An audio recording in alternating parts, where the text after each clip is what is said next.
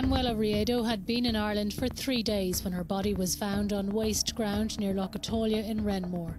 The 17-year-old Swiss student was the youngest of a group of students who came to Galway for 2 weeks to learn English. She left her host family home at Renmore between 7 and 8 p.m. on October the 8th. It was the last time she was seen alive. She did not show up to meet friends in the city centre as arranged and did not attend classes at the language school the next day. The Central Criminal Court heard that in preparation for the trip, female students had been told not to walk alone at night. In this story, I want to mainly speak about the perpetrator, so you have a good idea of what we are dealing with. It's beyond my comprehension how this all went so badly wrong, and I know you will feel the same way once you hear the full story. It's so upsetting and probably the worst case I've done so far. First is a little information about Manuela. When people think of Manuela, they think of the terrible crime, but what I want you to also think of is the good that came from her death. At least that is what her parents would say. Manuela's memory and legacy still stands today in the foundation that was set up in her name to help people who have suffered sexual assaults. Manuela Riedo had a smile as broad and bright as a beam of light. This is how her mother and father would describe her. As an only child, it was a family of a magic circle of 3. She loved to dance and even played ice hockey and was advanced for her age at 17. Always planning way ahead and knew exactly what she wanted. In October 2007, Manuela was in Galway as a student to attend college to learn English. She decided to go to Ireland first as a stepping stone and then on to America the following year. She was to be here for 2 weeks and stay with a host family in the city with 40 other students and 2 teachers. Manuela was from outside Bern in Switzerland, and her parents thought, as it was her first time to be away from home without them, that Ireland would be a good choice, and they chose Galway as a safe option. Gerard Barry was from a family of 9 and was from Roslin-Glas-Rahun, Galway City. His father left when he was young, and it is said his mother was an alcoholic that suffered mental health problems. The children were beaten regularly, and it was said that the children should have been taken into care, but they weren't and were basically left to their own devices. Barry would commit many crimes as a teenager: theft, drug possession, violent disorder, among many other things. At the start of 1996, Barry was sentenced to 18 months for malicious damage, but after a few months he was released. One night Barry was in Eyre Square in the centre of Galway. He was out with his friends and they would come across a group of lads that were on a stag night. Barry, only 16 at the time and the ringleader of the group of 3 other teenagers, set upon the stag group and attacked them. One person belonging to the stag group was Colin Phelan from Tipperary. He was hit over the head with a bottle and he would later die from his injuries. Barry was originally charged with manslaughter, but was convicted of violent disorder. He was sentenced to 5 years in prison and only served 2 years. Following his release, he was charged on another occasion of aggravated burglary, where he broke into a house of an old age pensioner and beat him so badly that the poor old man was left blind. Barry was sentenced to 2 years for this, but didn't serve the full sentence either. When he was released, he met a girl and moved in with her. They would go on to have a child together. She suffered terrible abuse from him, and in 2005, after their child was born, she left him, and this did not go down too well with him. One night he broke into her home and sexually assaulted her, and she took a protection order out against him. She was terrified of him. He received 18 months in prison and he served 6. The girlfriend's name was never released in order to protect their child. In March 2007, Barry assaulted 2 Gardaí in Galway City, who were attempting to arrest another man. In August 2007, he broke into his ex-girlfriend's house once again by climbing through an upstairs window into her bedroom. He got on the bed and started to strangle her. It was said he was drunk and demanded money from her. Their then 2-year-old heard the commotion and came into the room, and somehow she managed to get to her child and pick him up. Barry smacked her in the side of the head, but she got downstairs out the front door and started screaming for help. Barry followed her out and before legging it, threatened to kill both of them. 18 hours later, a 21-year-old French student was out with her friends in Galway City. It was a busy night, and on closing of the pubs and nightclubs, crowds poured out onto the streets and it was next to impossible to get a taxi. So this girl decided to walk home to Ballybane in the city. When she got to Mereview area, she noticed a man wearing a white hoodie and a baseball cap. Before she knew it, he had come up behind her, grabbed her hair and put a knife to her throat. He said, "Do what you were told, I just want to shag you." He told her not to look around or look at him or he would kill her. He dragged her into St. James's GAA pitch. This was only 10 minutes from her home. She pleaded with him and said she was a virgin, but he ignored her. He groped her, pushed her onto her knees and sodomized her. After what must have seemed like forever, he made a deal with her, that if she gave him oral sex, he would then let her go. She conceded, but afterwards he didn't let her go. He told her to then undress. When she did this, he sodomized her 2 more times. He finally let her go, but not before telling her not to tell anyone, as he knew where she lived and he would kill her. When she got home, she took a shower and tried to sleep. The next day she went to the hospital. She was so traumatized she couldn't speak, and so she wrote on a note, "I was raped." Meanwhile, Barry's ex-girlfriend had gone to the Gardaí to report what he had done to her and their child.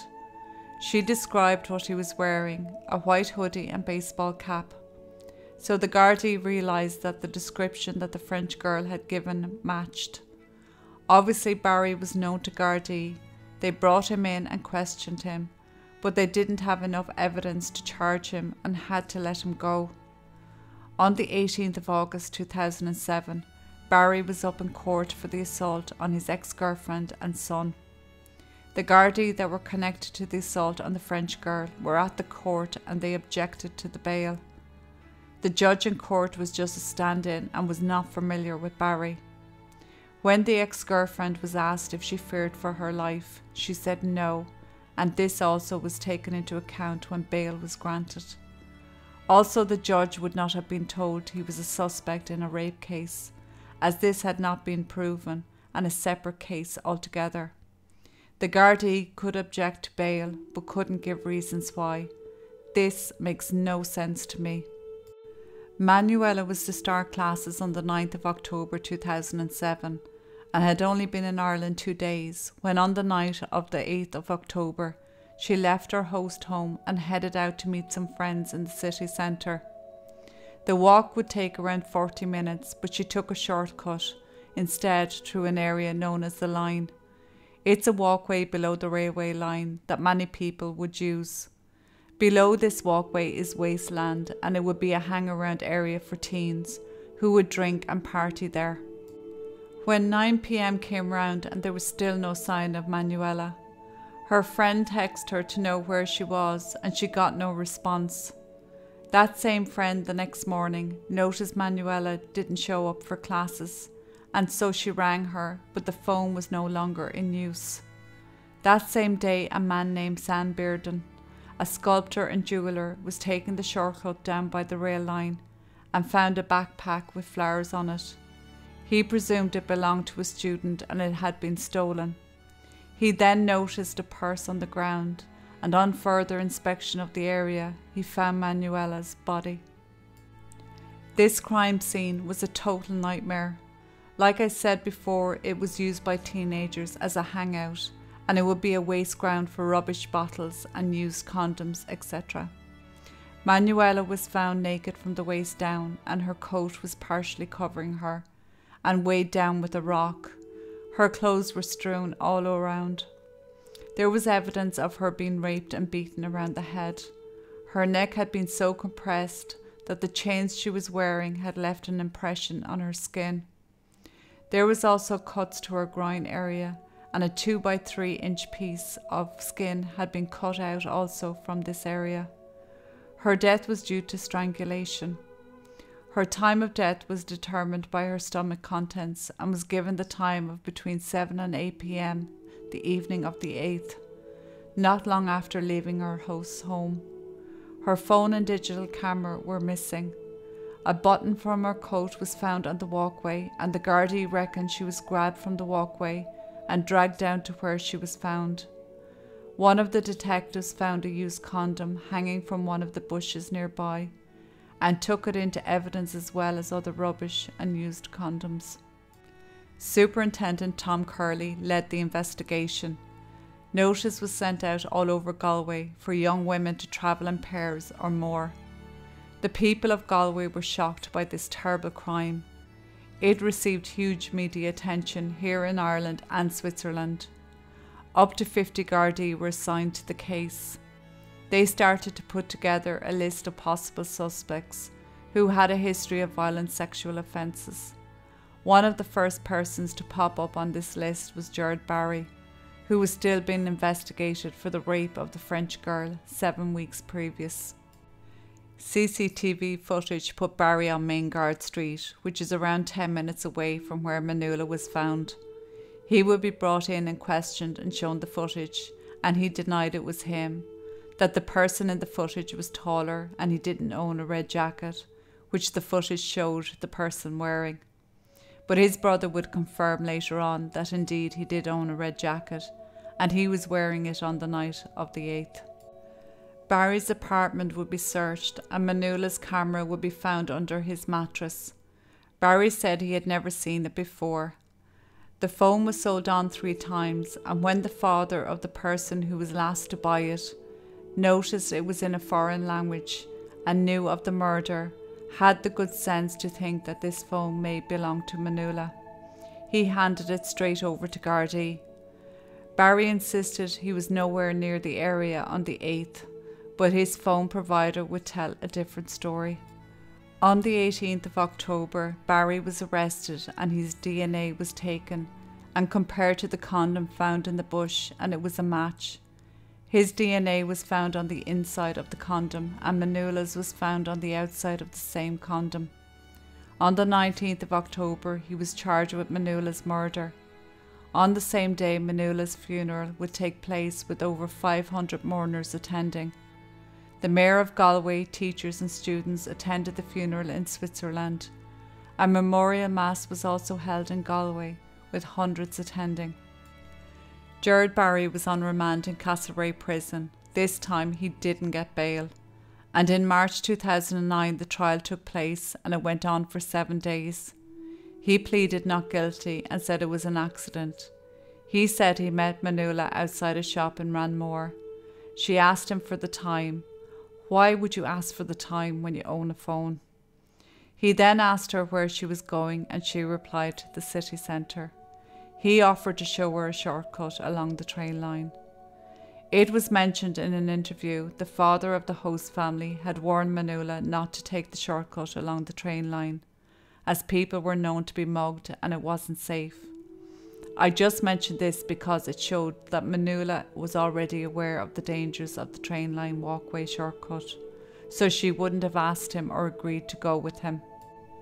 I'm definitely not victim blaming here, as everyone should feel safe wherever they choose to go.